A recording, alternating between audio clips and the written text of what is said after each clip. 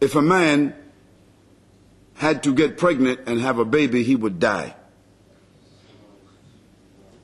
And then on top of that, if he had to look forward to taking care of that child for the next 10, 15, 20 years, and sometimes the mother, she's taking care of a grown child. Men who still live with their mothers.